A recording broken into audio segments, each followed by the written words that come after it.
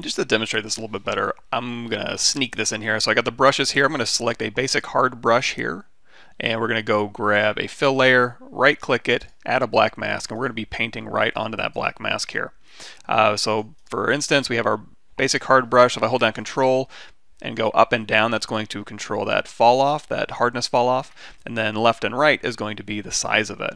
If I want to put an alpha in here, all I got to do is I can scroll over to this alpha section, and if I just click on here, it's going to automatically update my alpha. So as I'm going through here, I can just kind of click and get a new alpha.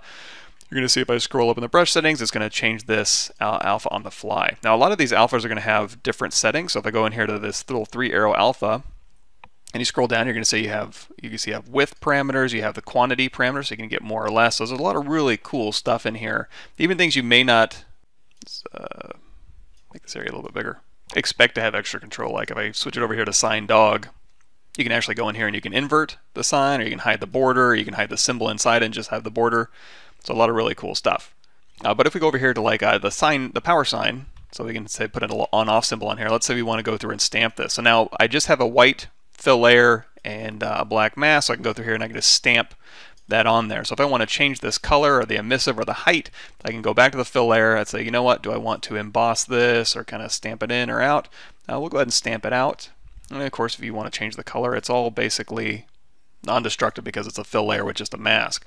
However, if I want to go through here and make this bigger or smaller, I can hold down Control. You're saying to get more control options over here, so I can control drag left and right to make it bigger or smaller. And then if I hold down Control and left click, up and down is going to rotate it. Left and right is going to change the flow, which I don't want to do in this case.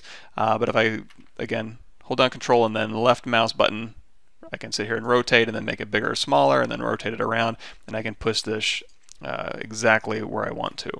Now if you scroll down here and you may have seen like, oh, there's text in here, so you can go through here and you can, oh, now you have stop, so you can rotate this around and make it bigger and go ahead and stamp stop. But what if I wanted to type in like, please stop? Well, there's no please stop, and I'd have to go and make a different alpha. And in this particular instance, there's not a whole lot of options for this particular alpha.